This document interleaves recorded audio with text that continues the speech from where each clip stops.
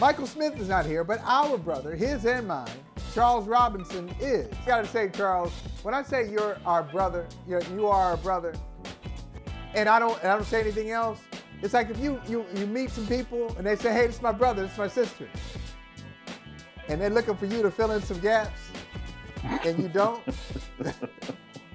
Yeah, he's our brother. Same mama, same daddy. What?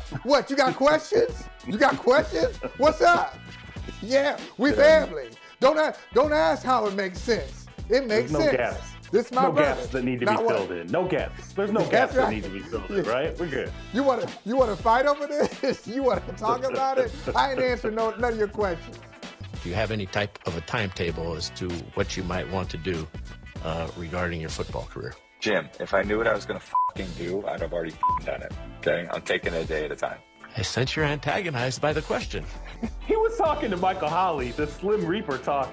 That was for you, okay? That wasn't meant for, like people right now are like, Tom Brady, your slip is showing. No, he was like, Michael Holley, I got a little message. I'm gonna send it through Jim Gray. Jim Gray took a stray. That's what we're gonna talk. That's what we're gonna say. He did it for us. Have other HBCUs reached out to y'all? We've been in contact with other head coaches from HBCU. I turned down the Jackson State job to come here, Roland Martin. Jackson State called me. Deion Sanders called me himself, man. Gave me. So everything is that Ed is saying is accurate. There have been other offers before Bethune-Cookman in previous years from other Grambling. from bro. I'm sorry, bro.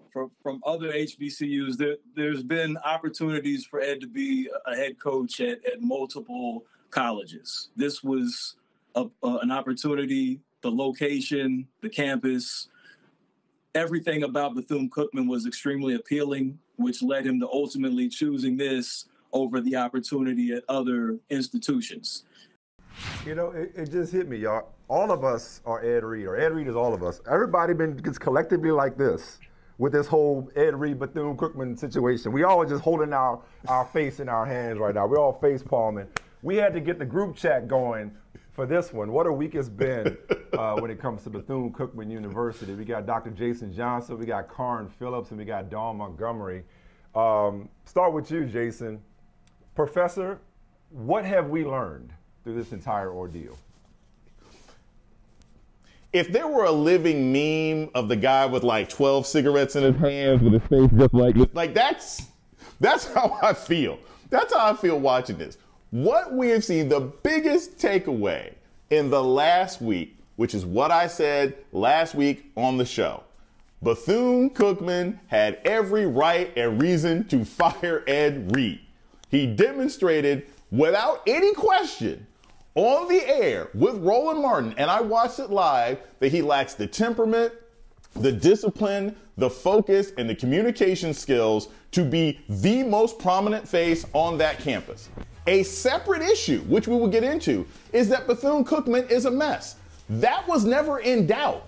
But the conversation was not about whether or not Bethune-Cookman was an organized university or institution. It was whether or not Ed Reed's behavior warranted being fired. And I think that between the IG Live, the weird statements that he made after his contract was canceled, and the interview with Roland Martin, it is abundantly clear that they made the right decision. Whether or not we can keep this conversation focused on Bethune-Cookman as opposed to slamming all HBCUs, which is what Ed Reed did, that'll be the important thing moving forward. And we're definitely coming back to that. Carron, if Bethune-Cookman University had listened to you, they'd have never hired Ed Reed in the first place, because right here on this here program, Jason referenced how he took us to church last week. Right here on this here program, you told us what time it was with Deion Sanders at Jackson State from the beginning. So I'll ask you the same thing I asked Jason. What have we learned from this entire ordeal this past week or so? It's bigger than this past last week. It's been about the last 2-3 years since Deion Sanders took this job, took the job at Jackson State. What we have learned is that, and I wrote that in my Deadspin column for this morning. Too many black and white people who have no idea how HBCUs work. Our culture, our history, what we go through, why the things we don't have.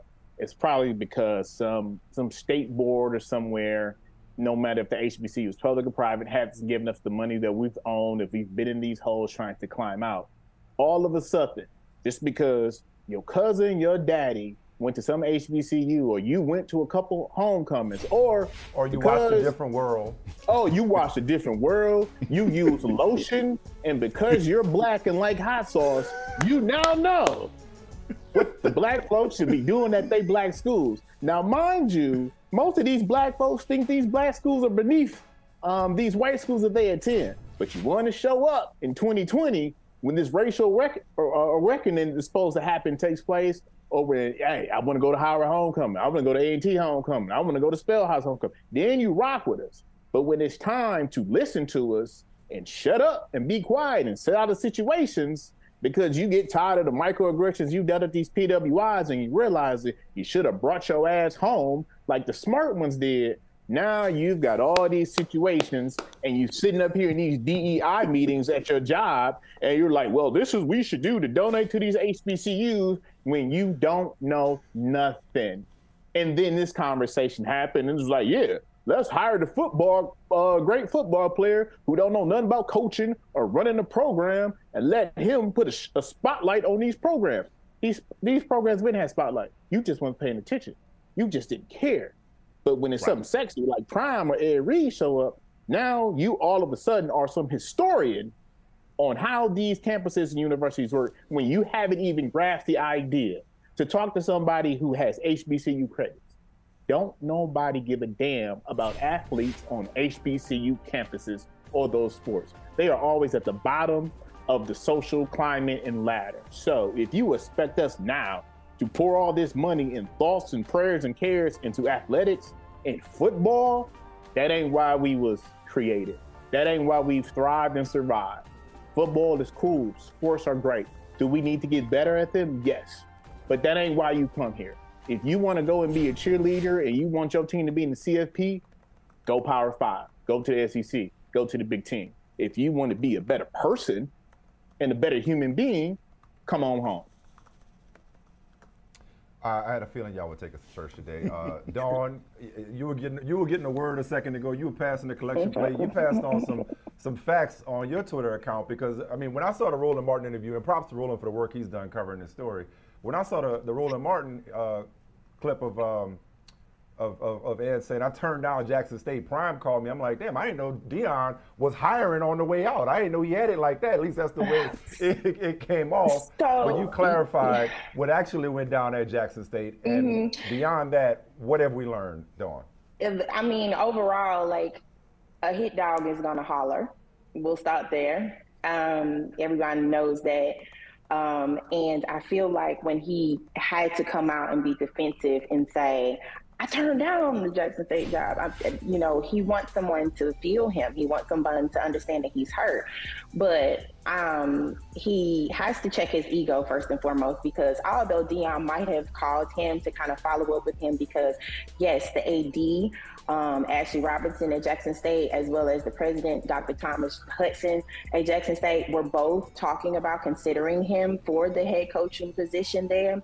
Just because you go to a school or you get a phone call or you visit, even have maybe 1 or 2 interviews, that does not mean that you've actually gotten the job. That does not mean that they have actually offered you something.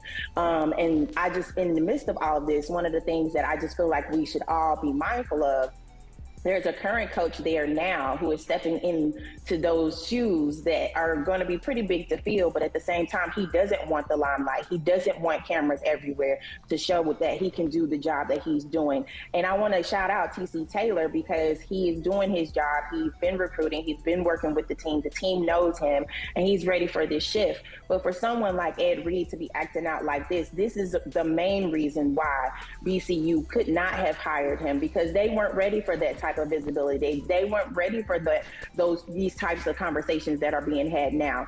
As you know, we've all stated both things can be true. BCU necessarily did not even have the foundation to even utter the words that they were going to try to bring someone like that onto campus to try to create more visibility around the athletic department. So I just think that it's a difficult thing to kind of see this man act out publicly the way that he's been doing. But I think what we've kind of seen from other coaches here and there, I think it's kind of up to par to how he feels that he's been mistreated and things like that overall.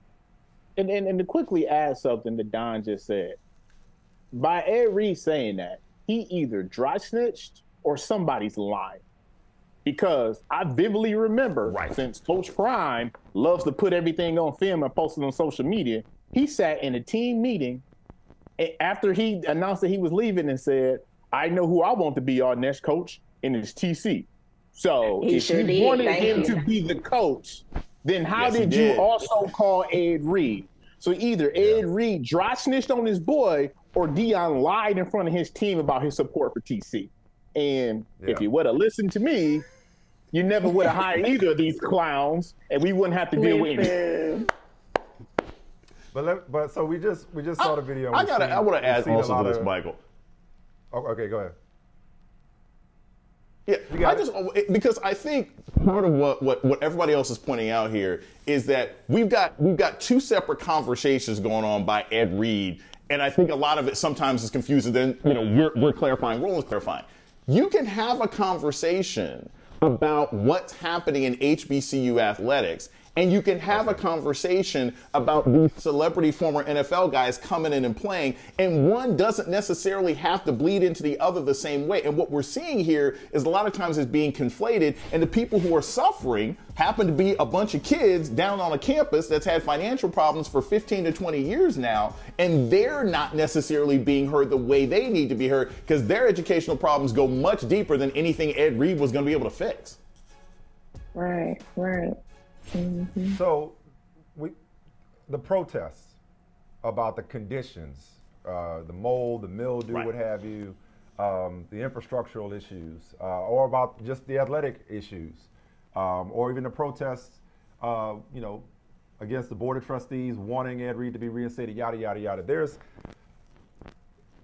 There are issues at Bethune-Cookman University, just like there are issues at all institutions. At many HBCUs, at PWIs, there are issues worth protesting, there are issues worth fighting for. So, talk about two things can be true at the same time. Ed Reed could not be fit to coach. The university could determine that he's not fit to coach, and there still could be issues that the university needs to address. But the thing that rubbed me the wrong way during that FaceTime that he had with Deion, when he was broadcasting his goodbye to the team, is Deion saying, hey, you already know what it is. Sometimes you got to walk away. I know what you're going through. It's like, are we all family? We all connected? Yes. HBCUs are obviously connected, right? They may share a similar mission, a shared experience. But what went down with Deion has nothing to do with what went down with Ed Reed at Bethune-Cookman University. And what bothers me about it is only with black people is something a reflection or a referendum on all of us. It's like, so why is this an opportunity for, it's the conversation to go to a place where it's like, this is what's wrong with all HBCUs. It's like they might as well just say, well, this is the problem with all black people, or this is why we can't have nothing. It's like, no. This is specific to Ed Reed and Bethune-Cookman University, not some kind of negative reflection or stereotype that's being perpetuated about HBCUs at large, Carron. Like, Mike, what you saw in that IG Live when he jumped in was a quitter and someone who pimped Jackson State and HBCU culture tell Ed Reed, hey, go ahead and quit too like I did, dog. And what's funny about that is that the quitter told Ed Reed to quit when Ed Reed hadn't even filled out a W-2 yet. Like, that dude didn't even have his direct deposit information on file in the school. That's how quick they got him up out of there. And so that was the thing when I found out when scrolling Twitter and saw that Deion had jumped into that live. I already knew what he was going to say. because I saw it. I think he was on The View giving advice to what, because they were talking about the subject, to what Ed Reed should do.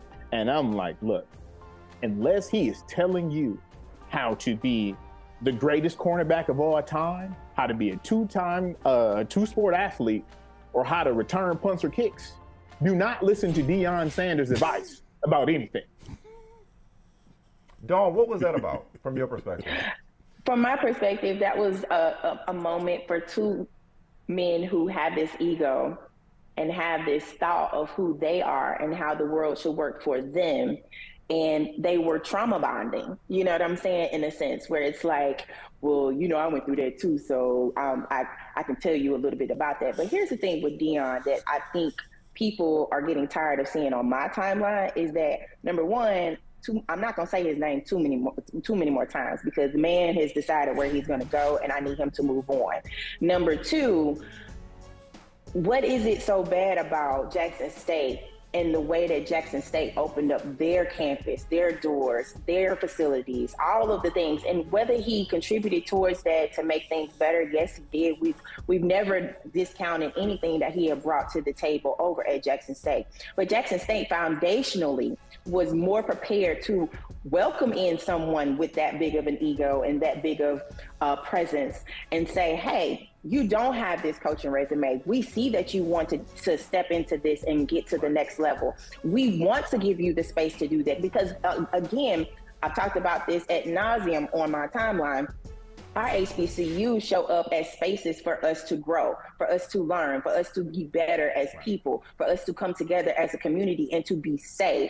And right now, the narratives that they are pushing aren't safe because here it is, you got more Black men and or Black student athletes who are agreeing with some of these things, and nobody's talking about solutions. If you have all this money, then why don't you fix it? But you can't because it's a systemic racism situation. So we have it's even bigger than what their egos tend to be whenever they show up on our timelines, and they just want somebody to agree with them in the moment, and they don't realize the damage that they're causing in the midst of all of this. If it's really about the student athletes, if it's really about the students, then push the limelight more on them rather than how you feel as a grown man, knowing that you got bills to pay and you may not have a job tomorrow because you're running your mouth. Jason? I'm going to say this, and it's a great quote from Michael and Jay-Z. Men lie, women lie, numbers don't. All this really kind of goes back to money and some numbers that I think get missed in this context, which is one of the reasons I was so critical of Ed Reed. Number one, when people are talking about HBCUs, can we remind the audience there's 106 HBCUs in America? 106. Most people can only name 12. So you can't make general statements about HBCUs, Ed Reed or Deion Sanders, when you have 106 institutions. That's the first thing. Not all of them even have athletics departments. So that's the other issue. But here's something else to put this into context.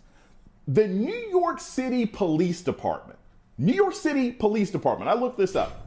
The 1 year annual budget for the New York City Police Department is more than the endowment of all 106 HBCUs combined. The budget for 1 year of the New York City Police Department is $10 billion.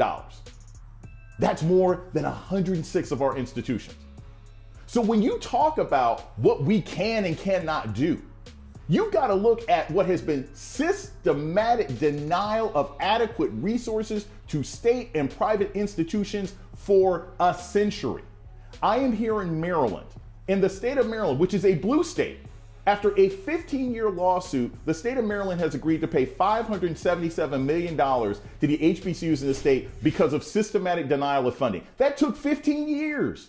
And that's Maryland, a blue state. So what do you think is happening to Black schools in Alabama and Texas and Florida and Jackson? And when private schools and public schools are denied in this way, this is where you get these problems. This was the conversation that Deion doesn't want to have and that Ed doesn't want to have. They want to come in and attack these schools and scream and yell and say it's a general problem and not discuss the roots of the issues. And let me also say this, because this is what everybody wants to respond with. Well, you know what? We need to give more to our schools, blah, blah, blah. I promise you, if every single graduate graduate of Bethune-Cookman College from 1980 to present gave $1,000 a year, it's still a drop in the bucket from what they would get from the kind of funding that you can get from state or private resources, which our schools are systematically denied. And you know what makes this even worse is that probably the four of us will be having the same conversation in a couple months.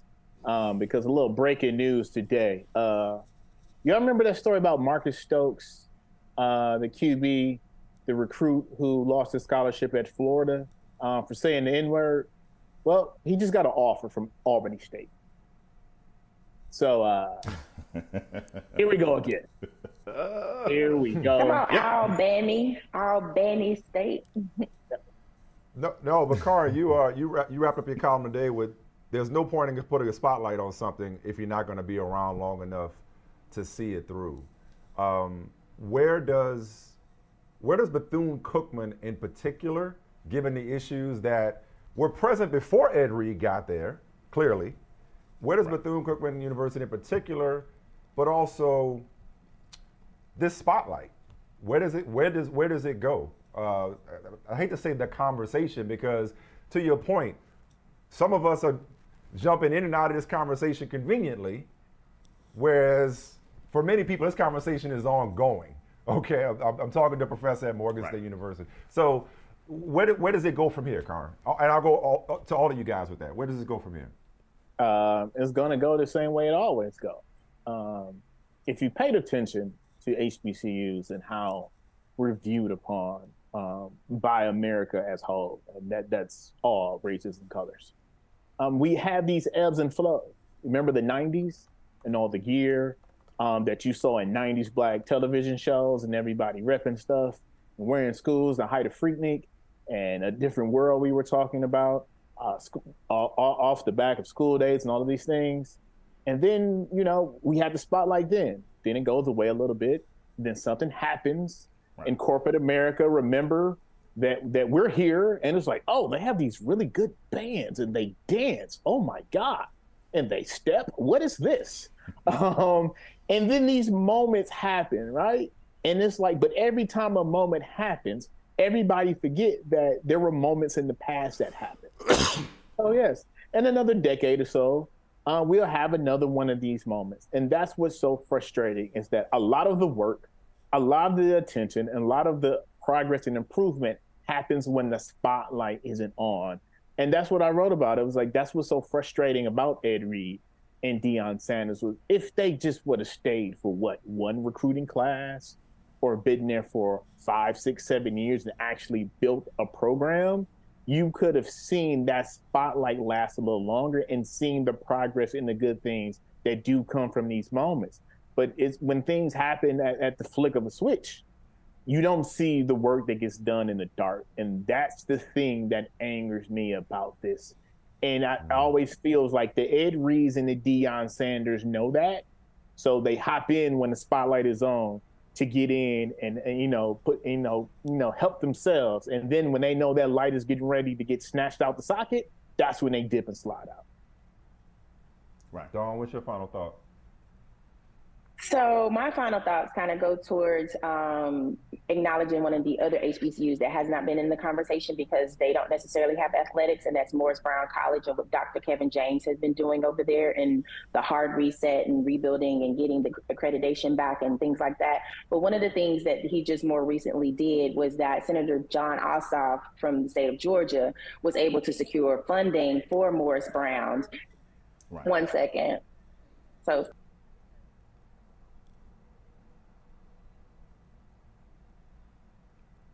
tell somebody. Sorry about that, y'all. Tell that person you're having a very important. Tell them you're having a very important conversation.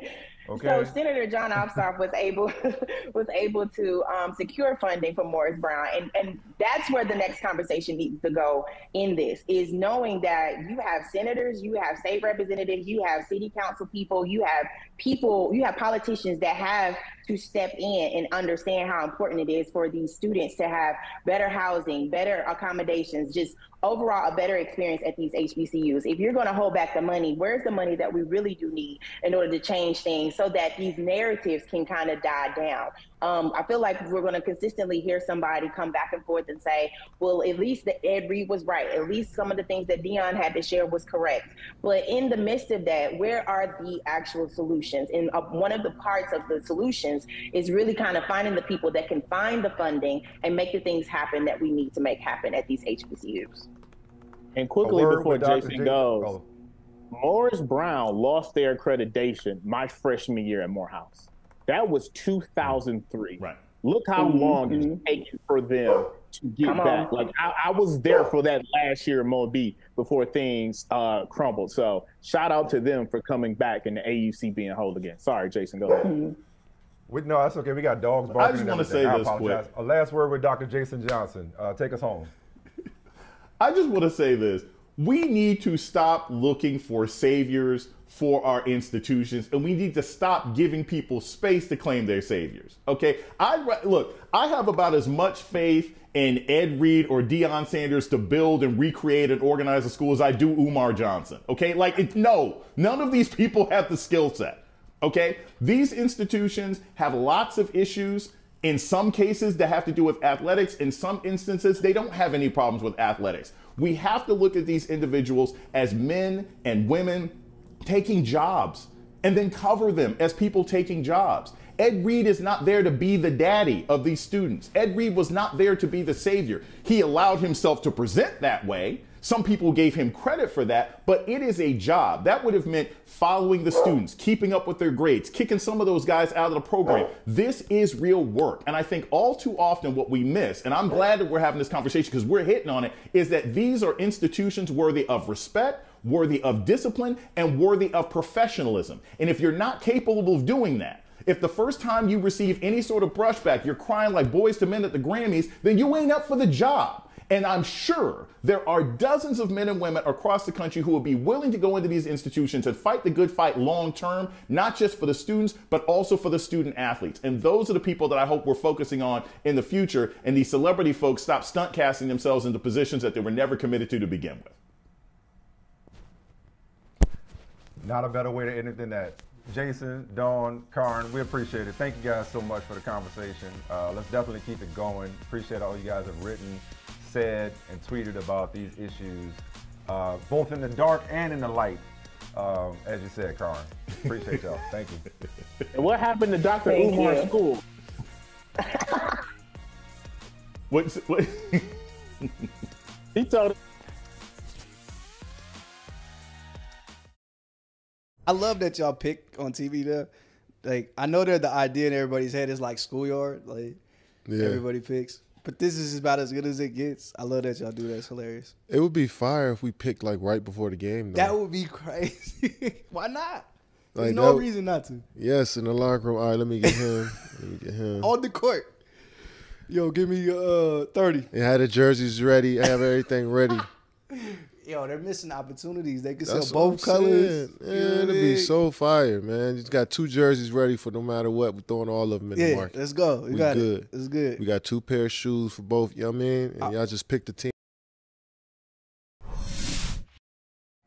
Now, I know KD isn't your favorite person, but you got to give credit where credit is due, right? I mean, this, you know, I don't know. Do we know if the NBA heard this recording from early February 22 and said, hey, that's a great idea. It's so obvious. It's such a great idea. Do we know that this was inspired by KD, or is it just coincidence?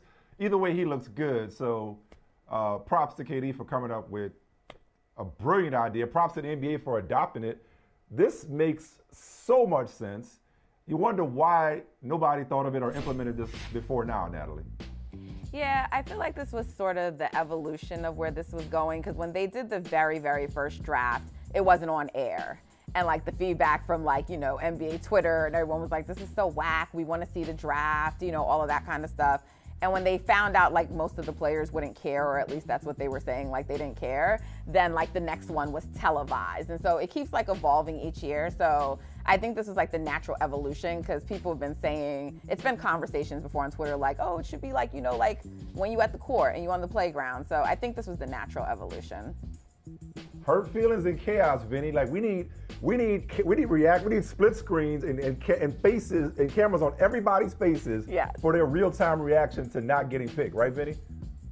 The only thing more sensitive than NBA players in a public setting is NFL players when compared to NBA players' salaries. Like, I don't know what else y'all could do to embarrass these dudes. Remember the first year, Natalie referenced the first draft. Russell Westbrook's name was the last name on LeBron's sheet. And it turned out to be in alphabetical order, but Russ thought he was the last pick and was mad as hell, right? Can you imagine whoever's going to be the last pick? Remember last year, it was who's going to take the dribbler? James Harden, that, you know, that thing from Charles Barkley, and then you had Kevin Durant with this uncomfortable moment and everything else. Yeah, it's going to put it like this. The draft will be more watched than the game.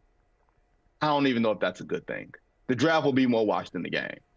And you remember the Utah Jazz thing as well? Remember like with Rudy Gobert and those guys when they were like went at the end and LeBron tried to save it and be like, you know, just in the past, no one kind of thinks of Utah. Like, it's definitely going to like bring up some emotions and drama.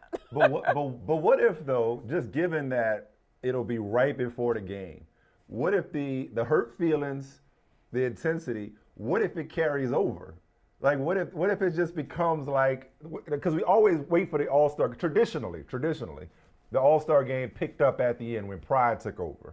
And that's when it got good. But early on, it's just, you know, a lot of alleys, a lot of three-point shots. We know nobody's playing defense. What if this inspires them in a way that no other incentive ever could? What if dudes really in their feelings and they play like it? This could be awesome, Vinny.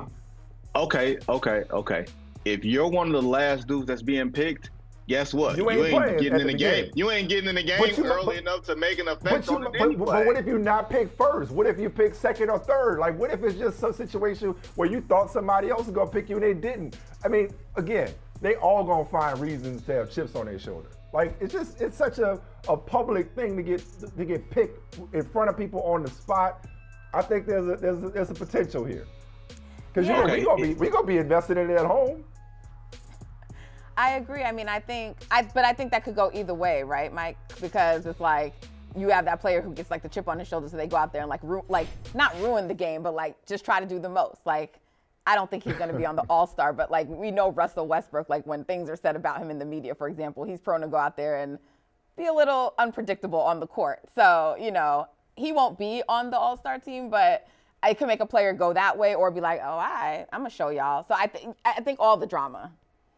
So Vinny, when you say it's gonna be hurt feelings and chaos, like how does that manifest itself? Or do you think this is a bad idea? Do you think this could backfire?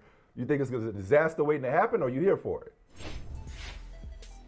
I think I'm going to reserve my opinion until we're in. Here's the thing.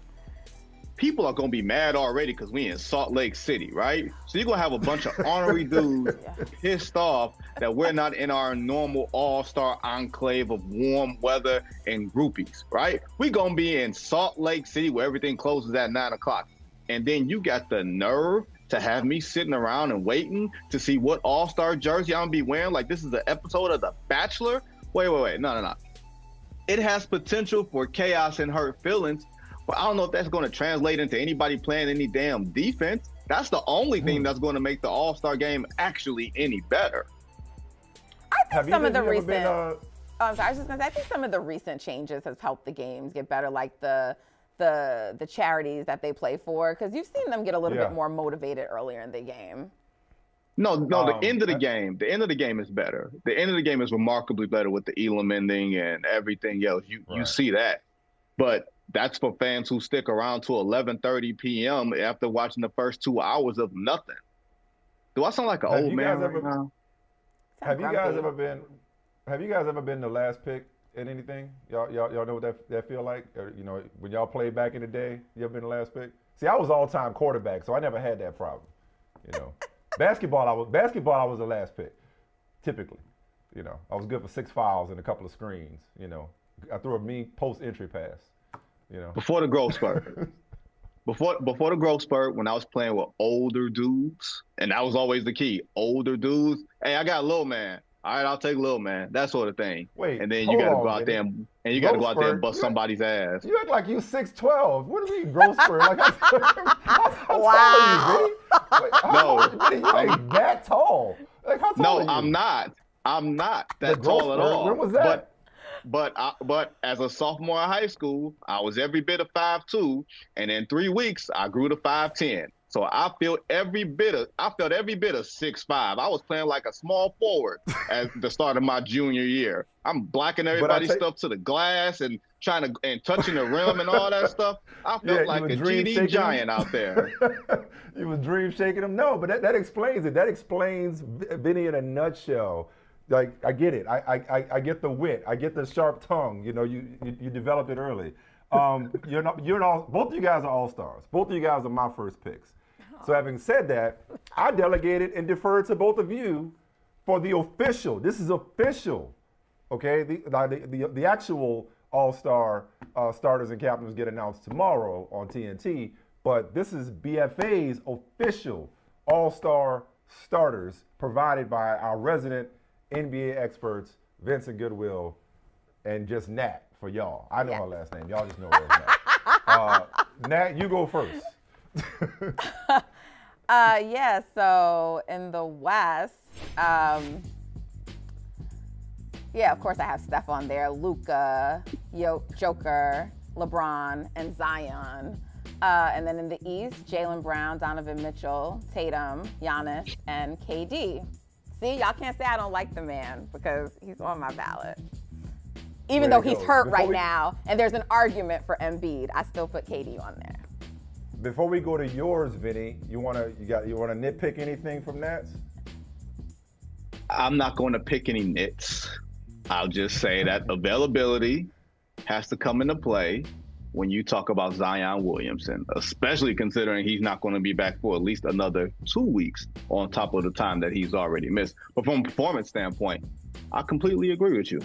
It's not a bad ballot at all. Not a bad ballot at all. And I agree with Vinny. Like, I went back and forth, but I felt like the other options were like, because the way this is going to factor in is going to also factor in the fan vote. And so, like, Anthony Davis was like one of the other people, but he's been unavailable too. So unless you're going to go to like a Sabonis, someone like that, which I don't think he's going to have enough fan vote to carry him. So that's why I went with Zion. Okay. Vinny, let's see yours. Well, Natalie's going to be not very happy with me, of course, because I factored in not just availability, but I factored in if you're the catalyst for arguably the #1 team in the Western Conference and you're that guy, I feel like you deserve representation. That's why I picked Ja Morant. And when you say that no one else really merits consideration for that third forward spot, might the court present Lauri Markkanen of the Utah Jazz for consideration? 25-9, most improved player, dunking on everybody. Like, I watched this guy as a rookie and I was like, man, he could be like Dirk if he figures it out. And then 7 years later, he gets the memo. In the East, I can't really disagree with anything that Nat put out. I did give Kyrie Irving a little consideration, but that was a bridge too far for me to walk at this stage with Jaylen Brown playing the ball that he's played. Once again, KD, Giannis, Tatum, pretty easy over Embiid. Philly's going to be mad at us, but Philly's always mad. Yeah, we have the same ballot in the East. Y'all did. Great minds. Yeah, I know the Steph thing is going to be a debate. It's going to be similar to like the year when Russell Westbrook won MVP and he didn't start. But like Steph is going to be the starter. So like Steph is going to win. He's going to wind up. He's going to wind up starting. People can debate it all they want. His season and the numbers are certainly worthy of it. What really just puts him down is like where the Warriors ranking is and that he missed time. But like had that not happened, I don't think it would be a question. So Ja is certainly worthy and so is Luka. But it's likely going to be Steph and Luka. It's a hard. That was the hardest choice on my official, the ballot that I sent to the league, and I pretty much was going back and forth on that. So even though Steph wasn't on there, I know Steph pays a lot of attention to things that I say and things that I write, or things that if I'm on a podcast. Oh yeah, everything. Oh yes, everything.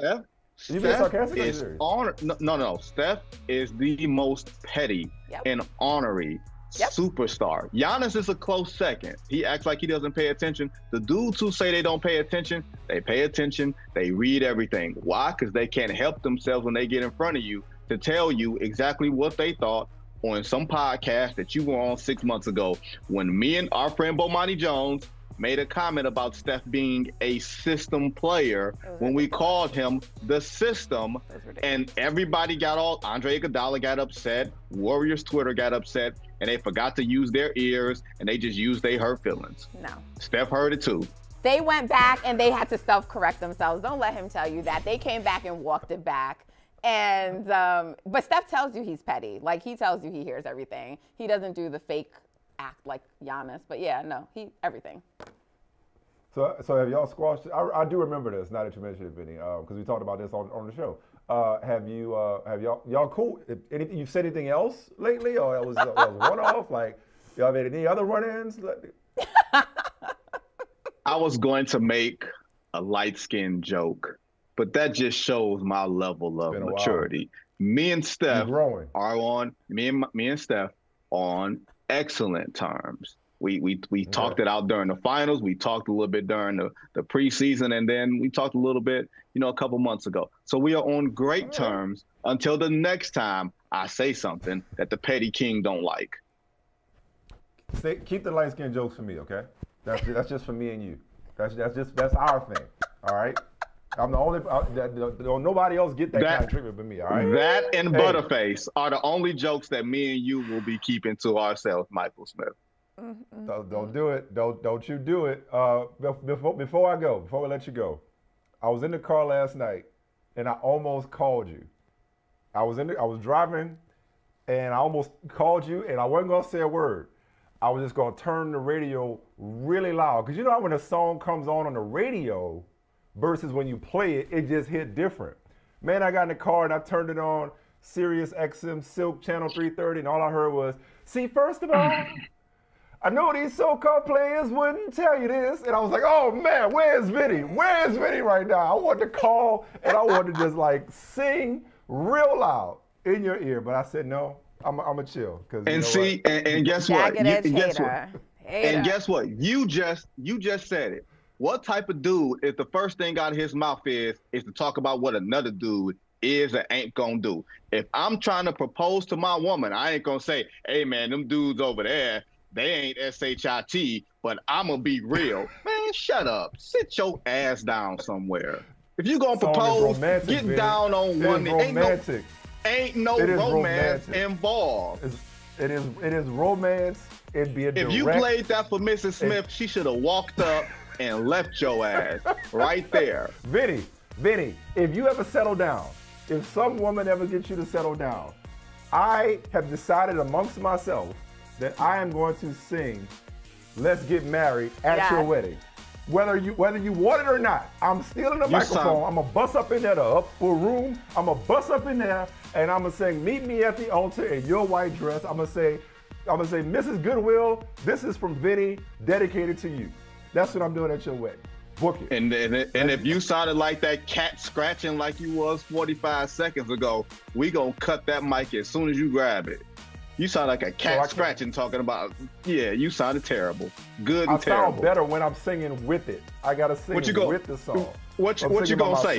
What you going to say? Sexual beige? Sexual caramel? Is that what you're going to do?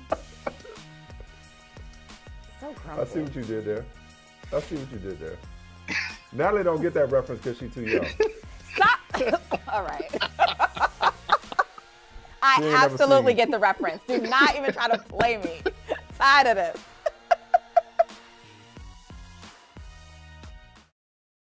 Dak Prescott, I love him to death. I'm a Dak defender. He is my guy. I think he is a good quarterback. I believe that he has it in him to be a great quarterback, but he hasn't shown that.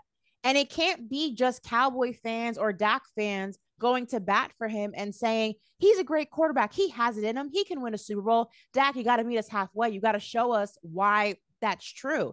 And he didn't show me why that was true. And I don't have an excuse for what I saw from him. That was a terrible performance. And there's not an excuse that I can make to defend that. That was flames coming out of the mouth of Ashley Nicole. It pained me to say that, Michael. It hurt my heart to say that.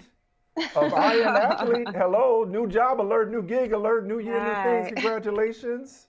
It's good to have you.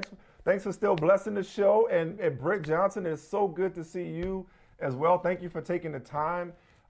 First of all, let me say this to both of you ladies, my two favorite Cowboys fans. I am not trolling you guys. I did not.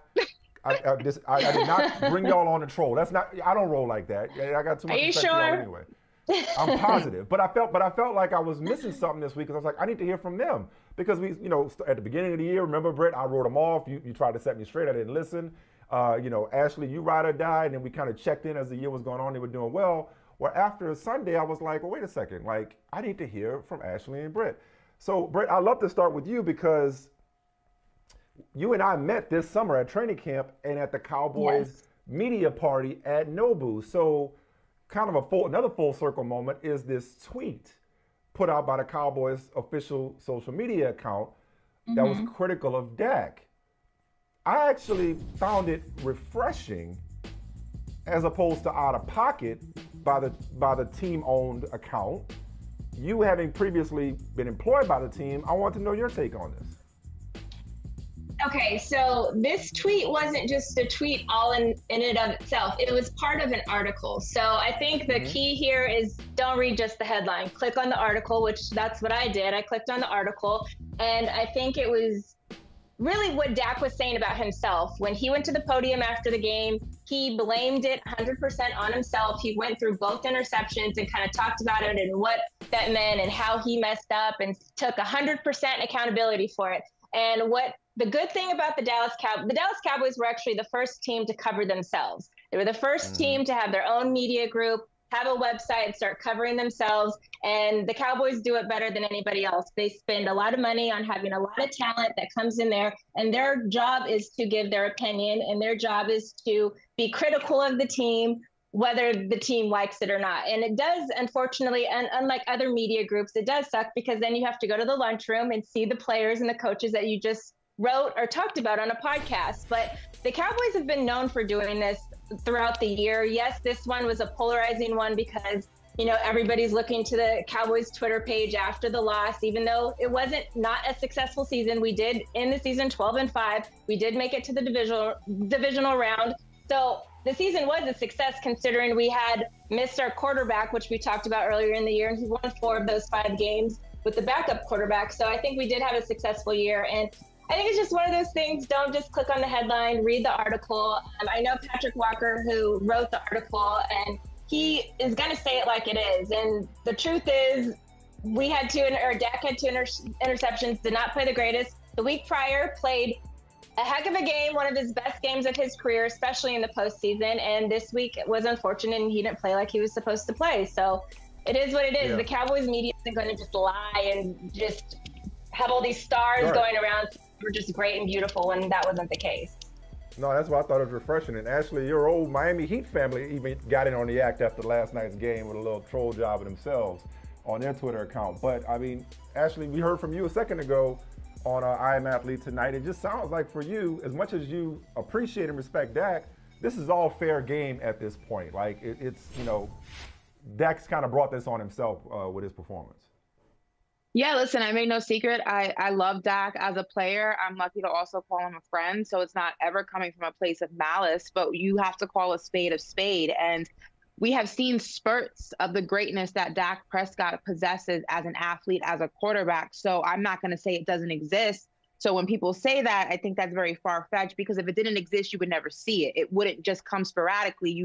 It would be completely absent from his game. But the critique of him is not can he do it, is when is he able to do it? And that's hasn't been when you need it the most. Yes, Tampa Bay was an impressive game. As Britt said, one of the best of his career, especially in the postseason. But let's go ahead and look at that for what it was.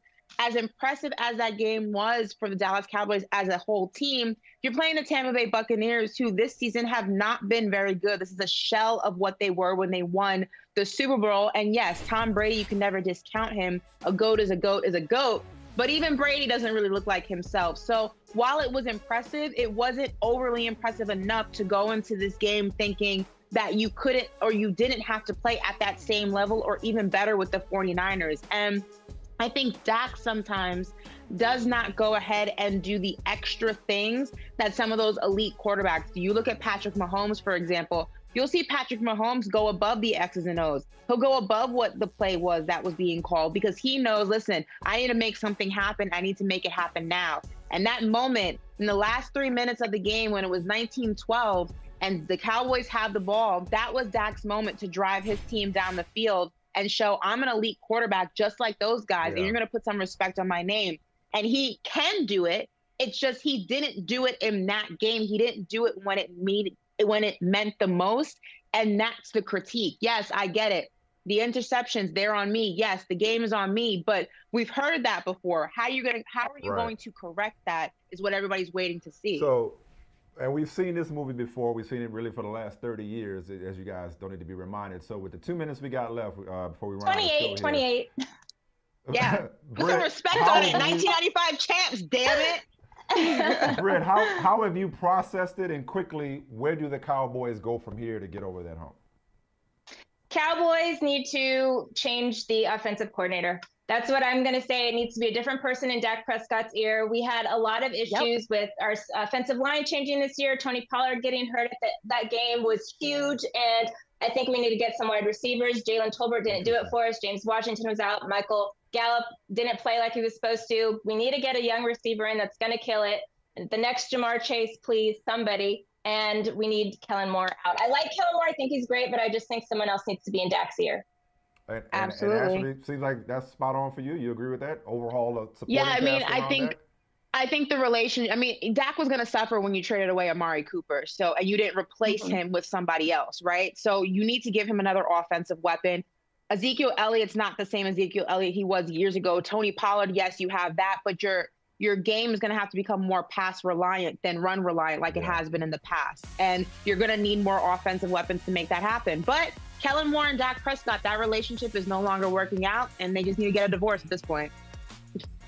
All I know is that last play was just such a microcosm of where the Cowboys are and how far they have to go. There ain't no way in hell they practiced that. Speaking of coordination, they didn't practice it against a defense that was resisting. I'm sorry. Right. I cannot get the that smallest imagery guy out of my on the head. team too. Just got knocked out with the quickness. But no, well, in true Cowboys fashion, Michael, as Cowboy fans are used to saying, we'll get them next year. Well, I'll see y'all again soon. It's good to see y'all smiling through it all. Y'all are ride or die. Thanks for having us. All right. Hey, thank you for watching Brother from Another. If you haven't hit that subscribe button, go ahead and do that now. Don't forget you can catch us 3 to 4 weekdays on PeacockTV.com and on Sirius XM Channel 85.